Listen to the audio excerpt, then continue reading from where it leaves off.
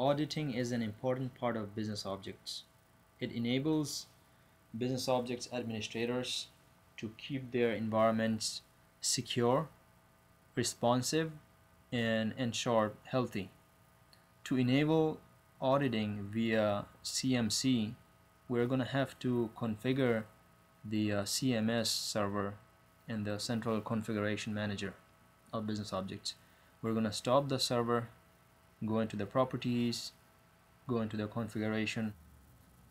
We will then point the data source for auditing to either the same data source as our current CMS database or to a new data source pointing to a different database.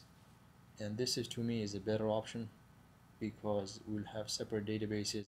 And once we are done setting up our auditing via via CMS, we're going to start up the CMS and then we'll go to CMC and enable our servers.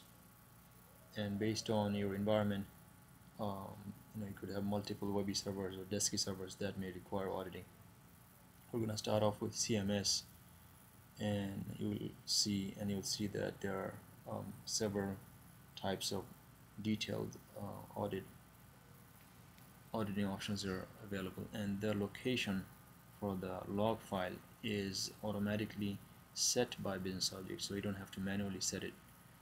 We'll go on to a Desky server and see some of the auditing features that are available here.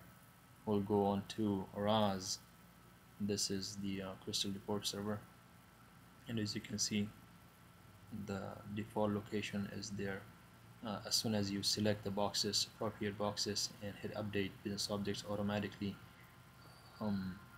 points or creates that directory. Once auditing is enabled via CMC, you can run the existing auditor reports that come pre-installed with business objects, and they use a universe called activity. But we're not going to go over the activity universe at this time. We are going to, however, create a view and a stored procedure and run them against the audit database directly, and this will enable us to capture second by second activities in our entire business objects environment. So stay tuned for more videos.